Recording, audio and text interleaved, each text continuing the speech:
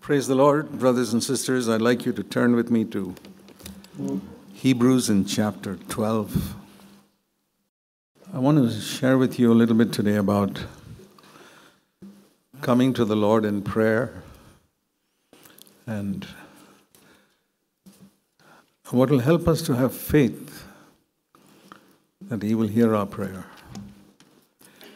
In Hebrews in chapter 12, there's a contrast drawn here between the Old Testament relationship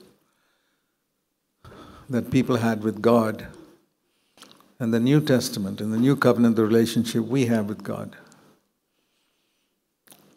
Beginning at verse 18. Please turn in your Bibles to Hebrews 12 and verse 18. Here it says, "You have not come to a mountain that can be touched and to a blazing fire." That is how it was in the Old Testament, when the children of Israel, they came to a mount called Mount Sinai. It was a blazing fire and a whirlwind and darkness and the blast of a trumpet, verse 19, and the sound of words that God spoke, which those who heard it, they said, "We don't want to hear anymore." Imagine hearing God speak and saying, "Lord, we don't want to hear anymore." That's one of the big differences in the New Covenant. That when we hear God speak, we say, "Lord, I want to hear more." I wonder whether you realize this, that in the Old Covenant, when they heard God speak, they were so scared that they asked the Lord not to speak to them anymore, but we are so different. The great danger there is we can take advantage of that. We treat God as if He's an old buddy, friend of mine. That's how a lot of people come to Jesus, and that's why their lives are so shallow. So many. I've seen that particularly in the charismatic movement, where they end up with a buddy-buddy relationship with Jesus, and their lives are shallow. They live in adultery and sin and so many things. So we have to be careful that because God is so kind and good when He speaks to us, that we don't lose our reverence for Him. If you have a very kind father, an earthly father, if you have a very kind earthly father, you should actually respect him more than some of these other fathers who are very hard and strict in a wrong way. So here it says, they could not bear the command which said that even if a beast, verse 20, touches the mountain, it will be stoned. It was such a terrible sight that even Moses, the great man of God, said, "I'm full of fear and trembling." And it says in verse 18, "You have not come to that mountain, but," verse 22, "you have come to Mount Zion, to the city of the living God, to the heavenly Jerusalem, to myriads of angels, and to the general assembly and the church of the firstborn who are enrolled in heaven, and to God the judge of all the spirits righteous made perfect, and to Jesus." You see, the contrast in the book of Hebrews is always between Moses and Jesus. There, the mediator between God and man was Moses. Now in the New Covenant, the mediator between God and man is Jesus. In both covenants, it's very clear, you cannot approach God directly. That's why when we pray in the name of Jesus. It's not just a ritual or an empty phrase. When I pray and I conclude my prayer, "Father, I pray in the name of Jesus," I'm acknowledging, and if you didn't know it till now, you know it now, "Lord, you're too holy for me to come to you directly. But because you've given me a mediator, I can come to you." That mediator is Jesus Christ. And in the Old Testament, the mediator was Moses. And here it says, our mediator is Jesus of a new covenant, And then he contrasts the sprinkled blood of Jesus, which speaks better than the blood of Abel. That's the other contrast, where in the Old Covenant, if you turn to Genesis in chapter 4, it speaks here of the sprinkled blood of Jesus and the blood of Abel. If you turn to the Old Testament, if you're not familiar with it, the story in Genesis 4 is of Cain and Abel. And they both brought their offerings to God. And you must see this contrast that I've often mentioned. Why did God accept Abel's offering and reject Cain's offering? Now, if you go and ask anybody else in Christendom, go to any pastor, especially those who come out of Bible school, they'll give you the wrong answer. So many things in Scripture you don't understand by academic study. The people who studied the Bible most carefully in Jesus' time were the Pharisees. They were called the scribes. They studied and studied and studied and studied the Old Testament. And after studying the entire Old Testament, when they looked at Jesus, you know what they called him? Beelzebul, prince of demons. But Peter said, "You are the Christ, the Son of the living God." And Jesus told Peter, "You didn't understand that with your cleverness. Flesh and blood did not reveal that to you. My Father in heaven revealed it to you." Was Peter the greatest scholar in Jesus' time? No. The great Bible scholars who had been to Bible school in Jesus' time called Jesus the devil. But one simple, humble man who had never been to a Bible school, like Peter, whose heart was open to God, he got revelation from God and said, "Jesus, he's the Son of God." Now I want you to remember, this is the same principle today. People who study so much and are very clever, they don't know God. But those who are humble and are sincere, they know the Lord. So here it says that Cain and Abel brought an offering. It says in verse 3, Cain brought an offering. This is Genesis 4, verse 4. Last part of verse 3. Cain brought an offering to the Lord from the fruit of the ground. Because he was a farmer. And his job was looking after tilling the ground, as it says in verse 2. So he brought the best of his crops. He brought something from his crops anyway. Because that was his job. Abel was keeping flocks, verse 2. And it says he brought the firstlings of his flock and the fat portions. Then it says in the last part of verse 4, the Lord had regard for Abel and his offering, and for Cain and his offering, the Lord had no regard. Why? Now this is where all the Bible school professors will tell you, it's because Abel brought a lamb and shed its blood. And Cain brought an offering with no blood. But this was not a sin offering. In the book of Leviticus, you read that the sin offering had to have blood in it. But there are many offerings mentioned in the book of Leviticus which has no blood. People could bring a thanksgiving offering from grain, no blood, and God would accept it. So these, Cain and Abel were bringing a thanksgiving offering. You know, Cain had got a good crop, and Abel's flock was prospering. So they brought a thanksgiving offering, and a thanksgiving offering, you could bring grain, or you could bring whatever you're working with. Then why did God accept Abel and not accept Cain? There's a lesson there, if you read the Bible carefully, that all of us can learn. One simple word, Genesis 4:3, Cain brought an offering. A-N. He just brought an offering, some offering. He picked up some grain and brought it. But what did Abel bring? Abel brought the best. He looked among his flock, and he didn't just pick up any lamb. He looked for the best. And he brought that, and he brought the fat portions. So that was the difference. Cain brought just any offering that he picked up. Abel brought the best.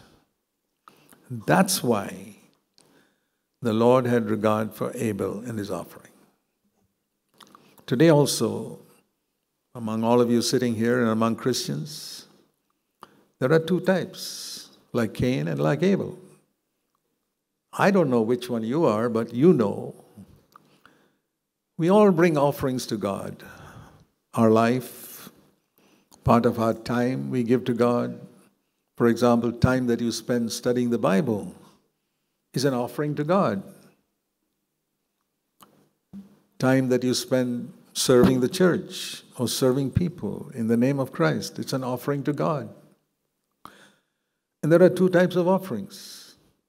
One, just bring an offering, which is, you have some spare couple of minutes. Because somewhere and you pick up the Bible and read it for 2 minutes and you've eased your conscience that I read the Bible today. That's Cain. He brings an offering. You can't say he didn't read the Bible. He did read it. But it wasn't the best of his time. No. He brought an offering of 5 minutes to God and eased his conscience. I offered it to you. Okay, now day's work is done. Let me go get on with what I have to do for the rest of the day. But Abel brought the best. That is a person who takes time to give the best to God, who's made sacrifice of something in his life. You know, David once said, I will never offer to God that which costs me nothing. Remember that expression. I read that when I was a young man of 21, when I had taken baptism. You must read that verse. 2 Samuel 24, verse 24. Soon after I had taken baptism and I had taken my Christian life seriously, and I was 21 years old, I was reading this passage, 2 Samuel 24, 24, and King David went to somebody's field to offer a sacrifice. And the man said, "Oh, king, you don't have..." He said, "I'll buy everything from you. I'll buy the ox and I'll buy you this ground so I can offer to God." And that man said, "Oh, no, king, you're my king. I'll give you the ox, I'll give you the wood, I'll give you the land. Take it all free." Now, you know how much we all love to get something free, isn't it? Everybody likes to get something free. And David could have said, "Oh, thank you very much. Thank you for offering that." But he didn't say that. He said in verse 24, 2 Samuel 24, 24, "No, I won't take it free. Because if I take it free, my offering to God will cost me nothing. Cheap. It's like Cain's offering. I got it free. Araunah gave it to me free. And I offered it to God." He knew that's Cain's offering. So he said, "No, I'll pay you for it. I'll pay you the price of this land. I'll pay you the price for the oxen. I'll pay you the price for the wood. Then when I give to God, it has cost me something. I have felt the pinch in my pocket of money." And then he said these wonderful words, "I will never offer to God that which costs me nothing." And I say that because that was the verse that changed my life when I was 21 years old and baptized. And the Lord spoke to me through that verse. And I still remember it. I'm, past 83 now. What the Lord spoke to me 62 years ago. What he said was, "You must never offer to me that which costs you nothing." I learned something. I'm glad I learned it when I was 21. "You must never offer to me," said the Lord, "that which has cost you nothing." And from that day, I decided that I would try my best. I didn't always do it perfectly, but I tried my best to offer time, money, energy, my service, everything. And I would ask myself, has it cost me something? Then it is an offering worthy of the Lord. But if it has cost me nothing,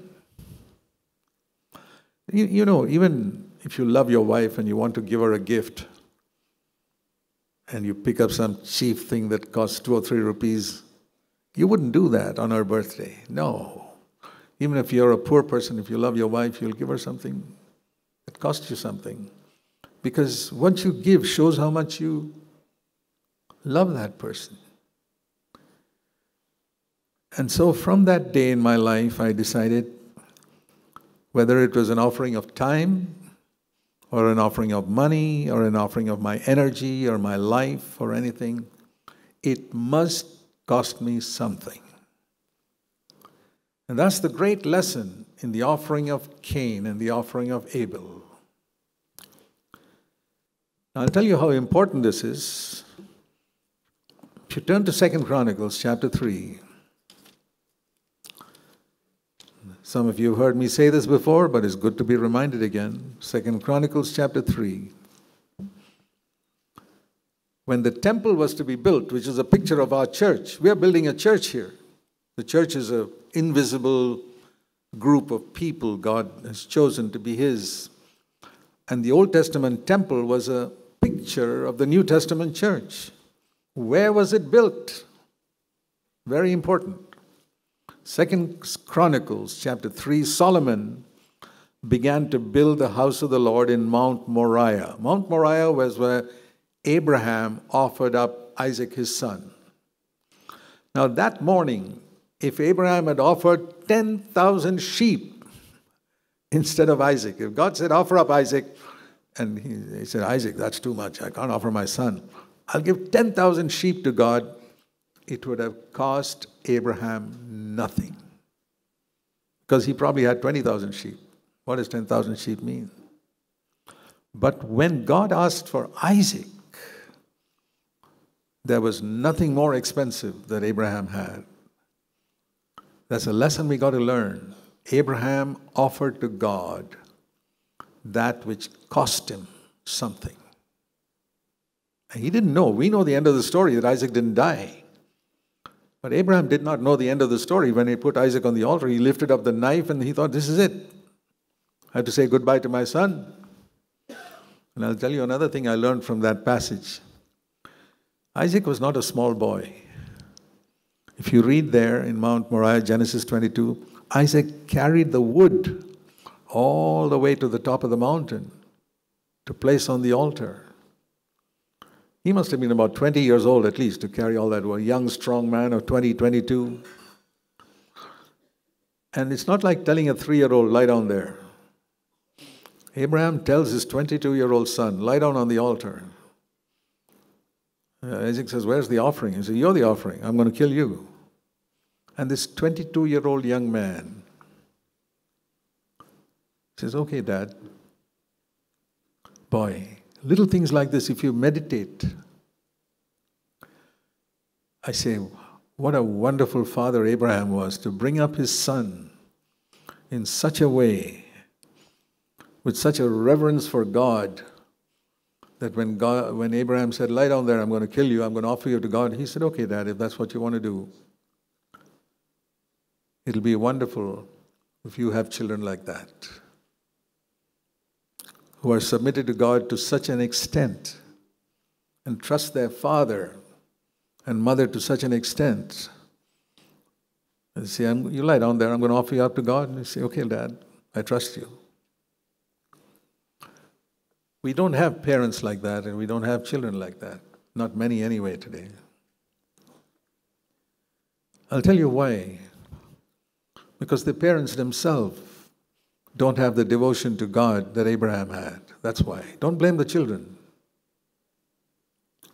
Lot was a nephew of Abraham. He also had children. You know what they did? His 2 girls, they committed adultery with their father. Can you believe it? That was Lot. They grew up in the same area.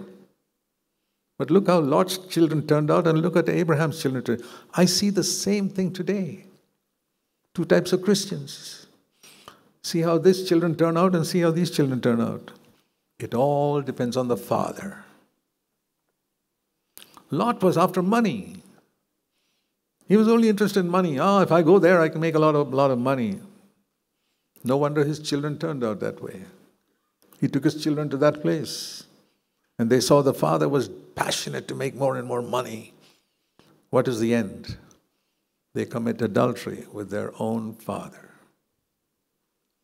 Abraham, he had told Lot, Lot, you take what you want. I know I am the leader here. I'm your uncle. I'm the one who came to Canaan. You only followed me. I have the right to make first choice, but I will not make first choice.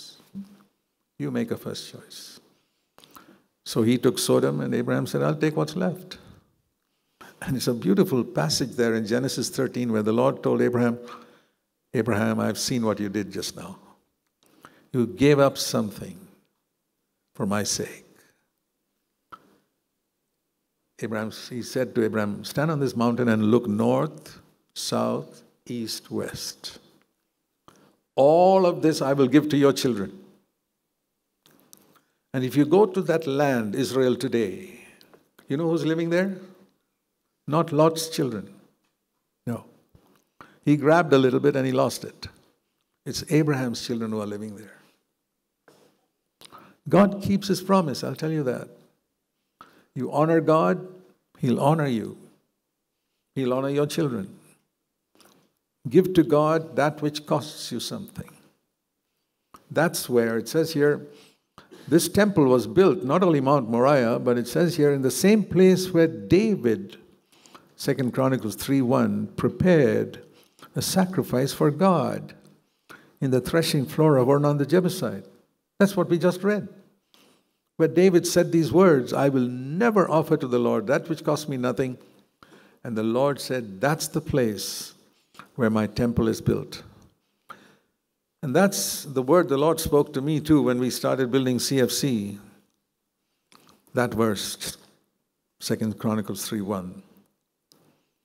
This is the place where I want to build a church. Is the word the Lord spoke to me 48 years ago when we started CFC. Gather together those who will say, like David, I will not offer to God that which costs me nothing. And the Lord says, I'll build my church with such people. Gather together those like Abraham who say, I give you the best, Lord, of my life. I will build my church with such people. Now, I don't know your lives, but I don't believe everybody sitting here is saying that to God. Because I don't think there's any congregation on earth where everybody says that to God, but there must be a core of people who say that. And because there has been such a core in CFC churches through the years, that's why the church is being built. So please remember that. I want you to turn back to Genesis 4. Cain, verse 3, brought an offering. There are many people today who bring an offering to God. Many of you sitting here, the very fact that you've come here, you're bringing an offering to God. Not money, I'm not talking about money. We never talk about money in this church. We talk about giving our life. But Abel brought the best. And there are some sitting here who are bringing the best. I don't mean just this morning, but whose whole attitude in life is, I must give the best to God. Thank God for such people. That is the core with which the church is built in every place. But the other thing I want you to notice here is, we read in Hebrews how the blood of Jesus cries out better things than the blood of Abel. Here we read that Cain was very angry, verse 5, when he found that his offering was not accepted. When you find that God has blessed somebody else far more than you, or blessed somebody else's family far more than yours, do you get jealous and angry like Cain? Do you get jealous? Or do you ask yourself, why is it God has blessed him and not me? That's the question you should ask. Cain should have asked, why is it God has sent the fire on Abel's offering and no fire on my offering? Why? Why is there a fire in that brother's life and no fire in my life? I seem to be cold as ice and that brother's on fire all the time. Why? That's what Cain should have asked. I see the fire of God falling on Abel's offering, nothing on mine. Why? And if you see the fire of God in another brother or sister, ask yourself why it is not on your life, instead of getting jealous of that person. But Cain was jealous. He was so jealous. And I'll tell you this, I've seen people who are jealous of me. I've seen people who are jealous of CFC. We don't compete with anybody. We're not interested in numbers. We're interested in purity. We're not in competition even in that area with anybody. Because our offering is to God. We're not competing with people. So there's no jealousy. I can honestly say there is zero jealousy in my heart towards anybody in the whole world. I live before God. You must live that life where no jealousy is in your heart against anyone. But Cain was jealous and he was angry. And the Lord asked him, verse 6, why are you angry? Why is your face fallen? When people are angry, their face changes. It started there. And the Lord said to him, hey, listen, Cain, you can also bring the best, and the fire will fall on your offering. Verse 7, if you do well, in other words, if you bring the best of your grain instead of just gathering some cheap stuff and putting on my altar, the same fire will fall on you, on your offering, like it fell on Cain's offering, Abel's offering. Why don't you do that? Why should you be angry instead? But if you don't do that, and you're jealous of somebody else who's being blessed more than you, or somebody else's offering is accepted and somebody else's family is better than yours, and you're jealous of that, then be very careful, Cain, verse 7 middle, because sin is crouching at the door of your heart. That's a great verse. Right in the beginning of the Bible you read, sin is just waiting outside the door of your heart. Did you know that? You know that sin is just waiting outside the door of your heart, especially when you're jealous of another brother or sister. Is anybody sitting here jealous maybe of your blood brother or some relative who's doing better than you? Somebody else's children are doing better than yours. Somebody else's wife is prettier than yours. Somebody else's husband is richer than yours. A little jealousy. You're sitting in the same church. To all such people, I want to tell you what God told Cain. Sin is crouching at your door. As long as you keep that jealousy in your heart, sin is just waiting for a little crack in the door and it'll come right in to destroy you. That sin, verse 7, its desire is for you. It's like a lion just waiting to eat you up. But, the last part of 7, you must master that sin. Sin shall not be your master. It's not in Romans 6, first of all. It's in Genesis 4. Right at the beginning of time, God gives this message. You must conquer sin. Where did that message come? It came in Genesis chapter 4. So this is not some later message that came 4,000 years later. Right there at the beginning, God says, you must conquer sin. Have you heard that message?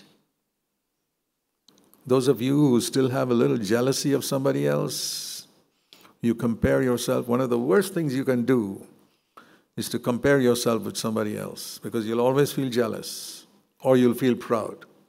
One of the two. Either pride or jealousy, and if you're proud or jealous, sin is crouching at the door of your heart. Maybe God has accepted you and not accepted that other person, and you're aware of it, and you compare yourself. If Abel had compared himself with Cain, sin would have been crouching at the door of his heart too. Not making him jealous, but making him proud. Pride and jealousy are the two things that are always crouching at the door of people's hearts. Whenever they compare themselves with others. I remember when my children would come back after the final exam and the prize-giving day. I say, I don't want you to show your report card to anybody. No. You got good results? Hide it away somewhere. You got some award on the prize-giving day? Don't put it in the sitting room. Put it in some corner. I don't want anybody in the sitting room to see your awards. We don't want to make people jealous. And we don't want you to become proud. Be careful. If God has blessed your children in some way, don't make them proud and make sin crouch at their door and they ruin themselves. And if somebody else's children have done better than yours, tell them, okay, be happy that somebody else did well. Be happy that somebody else came first and you didn't come first. You came 5th perhaps, okay, or you came 25th. It doesn't matter. You do your best. I always used to tell my children, I never want you to come first in the class. That's not my goal. I want you to do your best. If you do your best and you come 25th in the class, I'll be happy. But if you're clever and you don't study and you don't do your best and somehow you still came first, I will not be happy. Because the greatest accomplishments in life don't go to those who are clever. It goes to those who work hard. So I was more interested in teaching my children to work hard rather than to be clever. Because cleverness is something you cannot give to somebody. They are born with it. All our children are born with a certain level of intelligence which came from their parents. It's a well-known fact. But hard work, that's something they're not born with. Hard work is something parents teach their children to do. And I've seen parents who teach their children to work hard at home. And I've seen parents who teach their children to be lazy at home. Some other servant does all the work. Great. But wait and see how those children grow up when they are older. They'll be useless.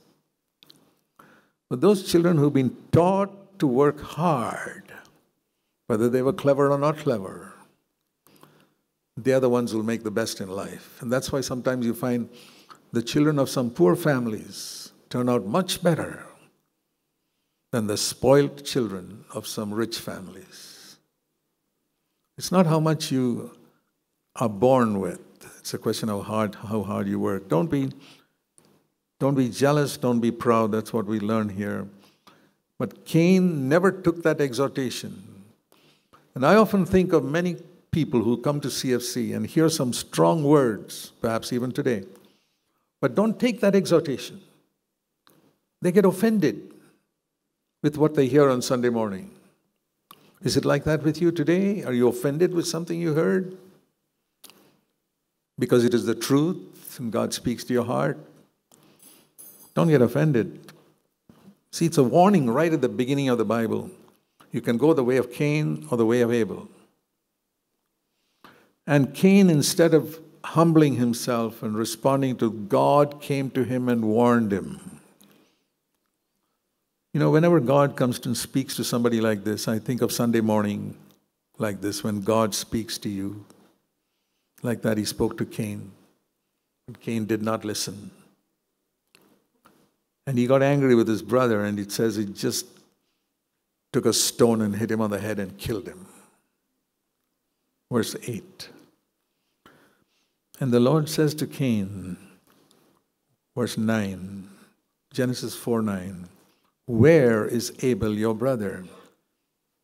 As if God did not know. Why is God asking? God asked, in the previous chapter, you read that God asked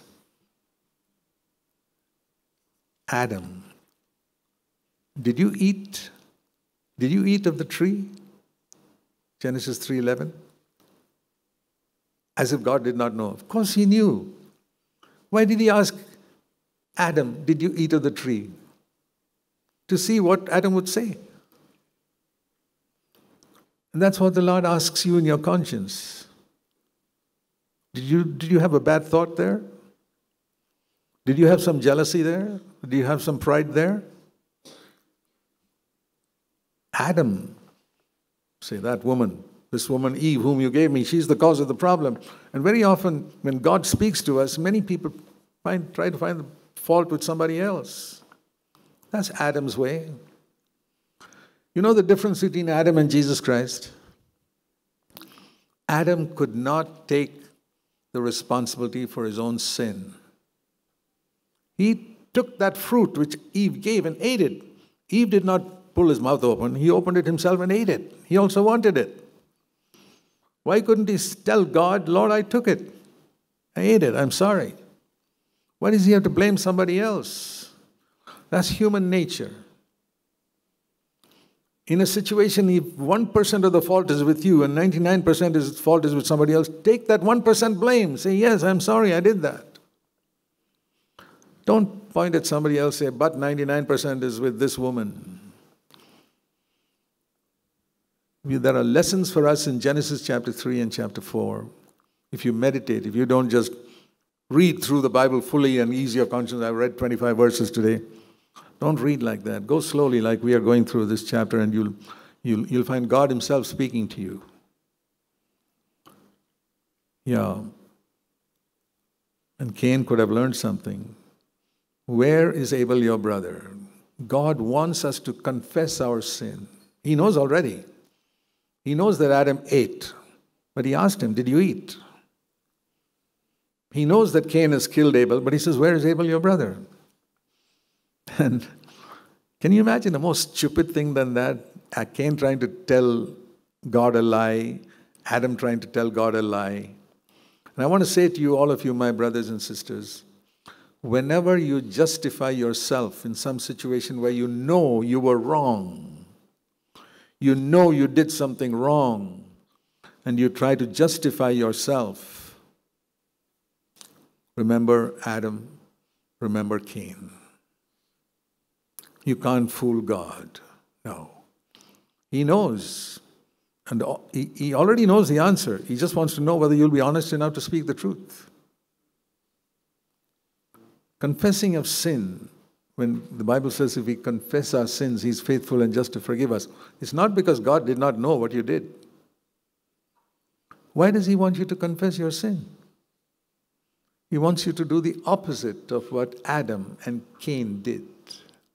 Putting the blame on somebody else or saying, no, I don't know where it is. Honesty is what God wants first of all from us. Remember this, it's very simple.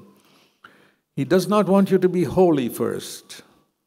He wants you to be honest. Holiness is a goal, it'll take a long time to reach. But honesty, even if you're a prostitute, you can be honest and say, I'm a prostitute. That's honesty. Yeah, I did it. I'm sorry I did that, Lord. Honesty is the easiest thing for anybody to have. But when you're proud, you will not be honest, because honesty and humility are like twins. They always go together. The humble person will always be honest.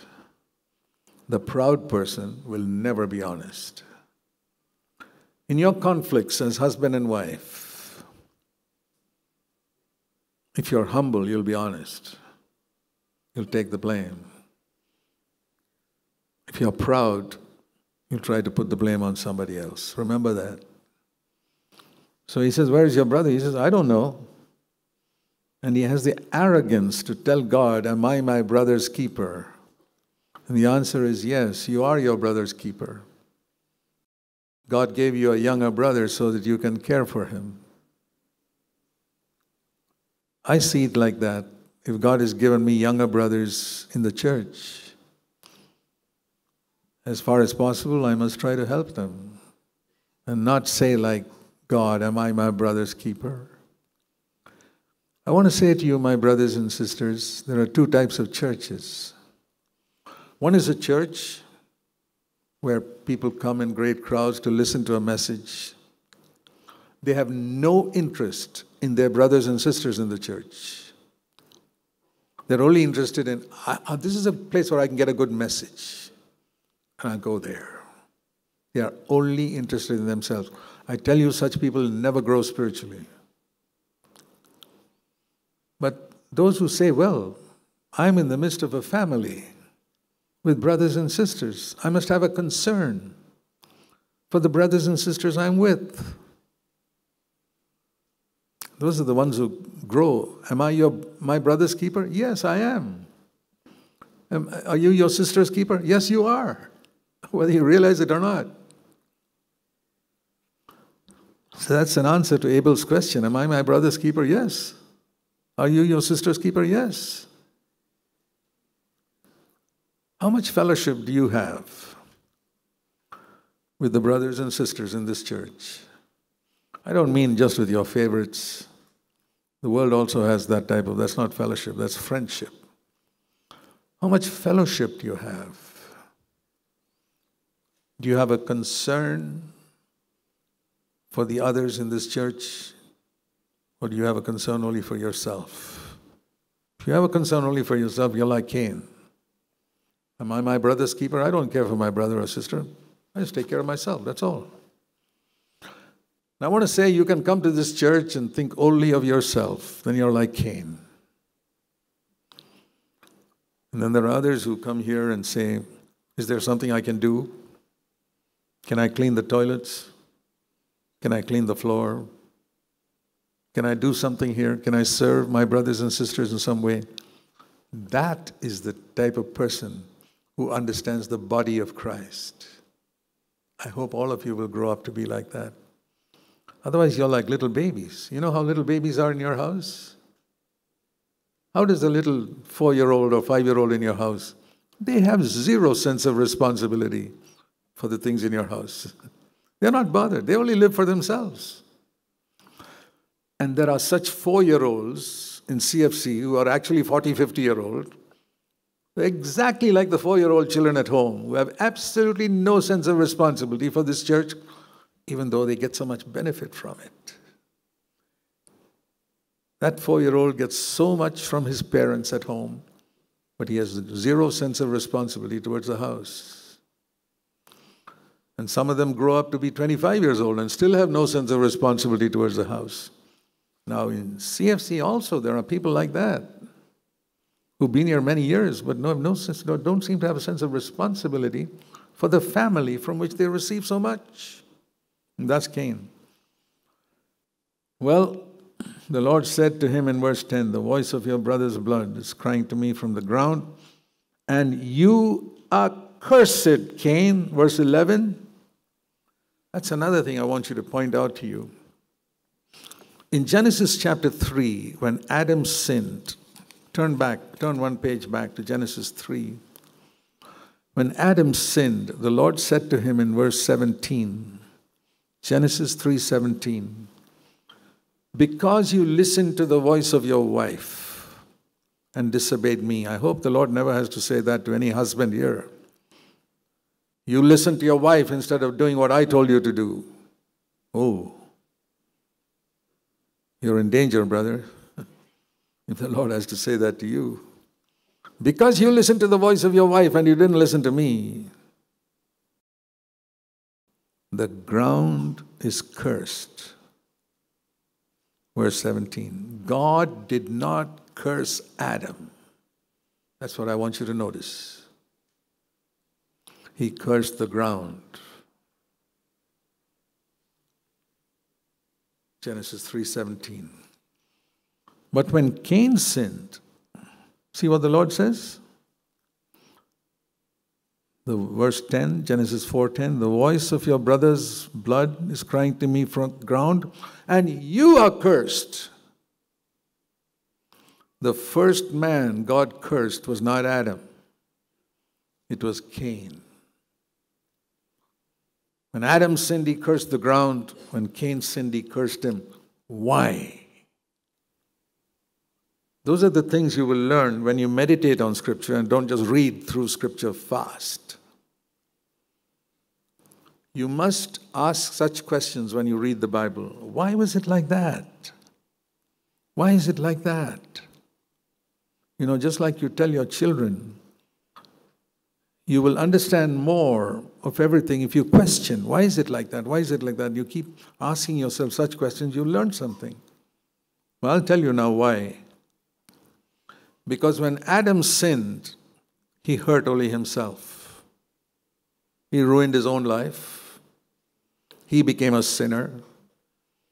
And he was on his way to hell. He didn't hurt anybody else when he sinned. So God did not curse him. He cursed the ground. But when Cain sinned, he hurt somebody else. He hurt Abel and he killed him. So I see there are two types of sins. Genesis 3 sin, where you hurt only yourself. For example, you smoke cigarettes. You don't, if you are in a room, you may hurt others with that smoke, but otherwise it's your own lungs that get destroyed. Not that person's lungs, your lungs. You keep drinking alcohol, whether secretly or publicly. You destroy your own liver, not somebody else's. And the liver doesn't bother whether you drink it secretly or publicly. It'll still be destroyed. So, in all those sins, you're harming yourself. You watch pornography, you're harming yourself. You're ruining your mind. You will not have a proper married life. And your mind will be plagued with filth for the rest of your life. Who are you ruining? You're ruining yourself by watching pornography. It's like taking a dagger and stabbing. I say every man who's watching pornography is taking a dagger and stabbing himself. He's not hurting anybody else. If you see a man on the street stabbing himself with a dagger, you think the man's crazy. That's exactly what men who watch pornography do. Only thing, that dagger is not visible. They ruin their mind. The mind becomes polluted. They don't get anything from the Bible when they read it. They can't even concentrate on their work. They are destroying themselves. But they say, I get pleasure out of hurting myself. What would you think of a man who's stabbing himself with a dagger and say, I get a lot of pleasure out of this? What shall we say? That's how fools the devil makes people into fools. But when you, for example, you gossip against somebody, do you gossip? Speak evil of somebody behind their back? There you're hurting somebody else. You're spoiling somebody else's reputation. Now, if you see a person coming drunk into this building, staggering in the building, drunk, you say, boy, how can he come here to this church? But let me tell you something, he has hurt only himself. But some brother or sister comes here who's a gossiper. We don't think of him or her as a bad sinner, do we? Oh, gossip, that everybody does. But that gossiper is worse than that drunkard. Because that drunkard has only hurt himself, but this gossiper has hurt somebody else. Which category are you? You think that drunkard is worse than you? I tell you in Jesus' name, you gossiper, you're worse than that drunkard because he's committing a Genesis 3 sin and you're committing a Genesis 4 sin. He's hurt himself with his drinking habit and you hurt somebody else with your gossip. Always distinguish between Genesis 3 sins and Genesis 4 sins. Sins where you hurt only yourself and sins where you've hurt somebody else. And most Christians don't think that the sins with which they have hurt others are serious. They despise people who smoke and drink. I'll tell you honestly, I'd rather have a smoker and a drunkard in this church than a gossiper. Any day. I hope he'll give up his smoking and drinking, but he's far better than the gossiper. And CFC is probably the only church where you will hear such a statement, that a smoker and a drunkard is better than a gossiper. Because that man's hurting himself. Of course, he shouldn't do it. But this other person's hurting others. How many of you speak evil of others and hurt them, spoil their reputation? You may be speaking evil of your mother-in-law. Okay. That's also gossip. Whenever you hurt another person with your words or any other way, I want to say to you in Jesus' name, you are committing the sin of Cain. I don't want to conclude on that note. It says here, your brother's blood, verse 10, is crying to me from the ground. You know, when the blood was lying there on the ground, which Cain had shed Abel's blood, and the blood was crying out to God. You know what the blood was crying out to God? The blood had a voice. God is saying, that blood is crying out to me. Take revenge on this man who shed my blood. Take revenge. And God cursed Cain. Now there was somebody else's blood also that fell on the ground many years later. It's the blood of Jesus on Calvary's cross. People speared him and nailed him, and the blood fell. Just like Abel's blood. But we read in Hebrews chapter 12 and verse 24, where we started, you remember? Genesis 12:24. Hebrews 12:24.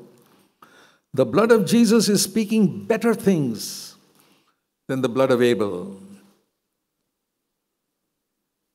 Hebrews 12:24. What is the blood of Jesus crying out? Revenge! No. That is Abel's blood. Revenge! Revenge!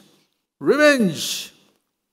And the blood of Jesus, when it fell to the ground, was saying, forgive, forgive, forgive, forgive these people who hurt me. Forgive those other people who have done wrong against you, God.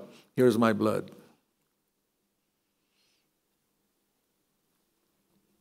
We can learn a lesson. When people hurt you, think of the blood of Abel and the blood of Jesus. You can either long that God will punish that man for hurting you. That's the blood of Abel. Or you can say like Jesus, Father, forgive them. Have you learned the difference today between the blood of Abel crying out and the blood of Jesus crying out? Our fellowship with God and our prayer life will be much better if we understand that difference. And all the other things we heard today. Let's pray. Heavenly Father, we pray that none of us here will ever forget for the rest of their life the things they heard today. The things that have hindered them from growing spiritually, the things that the devil has used to ruin their spiritual life, help them to wake up today,